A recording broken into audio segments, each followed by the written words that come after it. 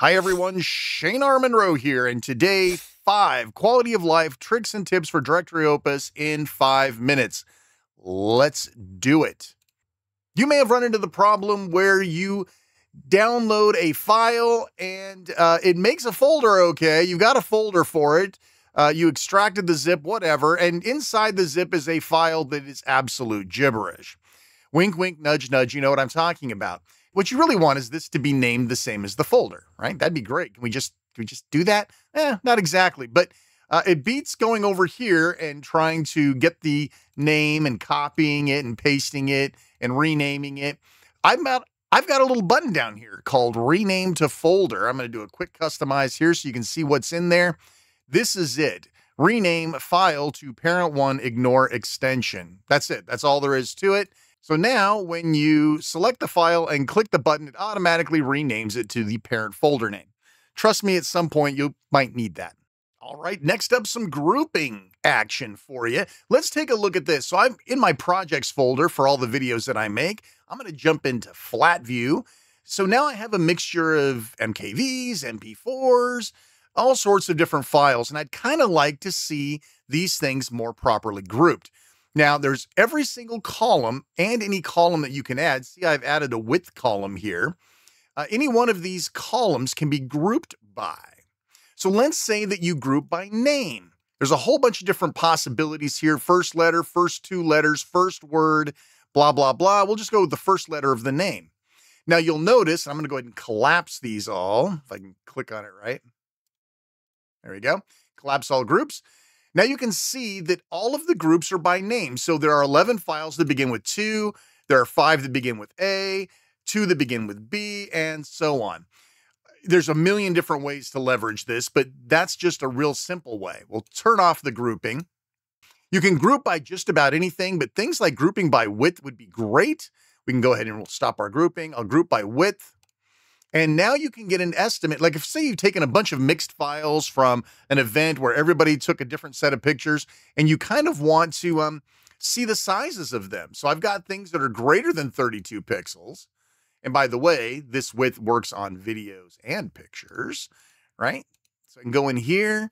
Now you'll probably see a lot of them in here because some of these are going to be my covers, right, that I've done, or insert pictures. Things like that. So there's a million and one ways to use this. Modified is even great too, because you can actually see the time frames of these files. Right, so now you can see, oh, last year. I definitely need to go in and do a little bit of cleanup in here. Very cool. Next up, this little home button that everybody forgets about. I know I certainly do. Now, the home button, as it comes out of the box, will go to your username's home directory. So if I click home and you'll see that my administrator is my username and here's my location with my documents and downloads and everything. I don't know of anybody who needs this, right? I mean, does anybody actually use your documents folder? I mean, everything that's in that documents folder is something that an app put in there, or downloads, right? You might need to get to downloads, who knows, but there's easier ways to get there. My point is that the home directory as it is, not as useful as it could be. Wouldn't it be great if the folder you use the most, which in my case is Monroe World Assets, right? In fact, technically projects is where I tend to spend a lot of time creating projects for my channel. This would be great if I could have this as my home directory. Well, you can't. Right click on the home and say update home folder. Bam, that's your home folder. Really? Could it be that easy? Yes, it is. I'm right back now to my projects. This is a perfect home directory for me. Yes, the command prompt and terminal here. Now, if you're an advanced user, and you probably are if you're using Directory Opus, you may have occasion to drop into the command line. Sometimes it's to run a command line only thing. Sometimes there's just ways that you know how to do things better in the command line. Inside a File Explorer, it's a little more difficult to get to the command line. You have to hold down some qualifier and right click. Here, though, you just right click and PowerShell here, command prompt here, terminal here. All of those are available right here with no configuration out of the box. You can dump right to that folder and you can get busy using your powerful command line tools. Folder creation.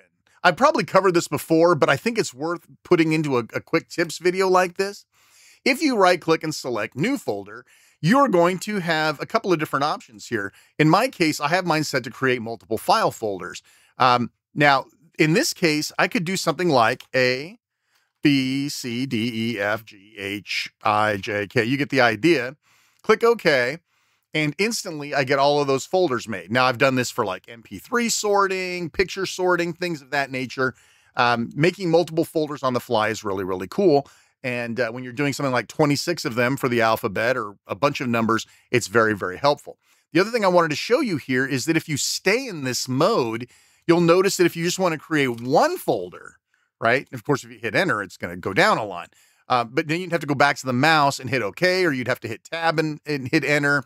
It's worth noting that if you hold down control and hit enter, not only will it create that folder for you without clicking OK, it'll also dump you into the folder. So you're ready to do stuff there. Obviously, if you're going to make a folder, you're probably going to want to do something in there. So by making that folder and hitting control enter, we get the new folder and we jump right into it. Very, very fun stuff. Hey, listen, if you like this type of video, fast, quick little tips, leave a comment down below.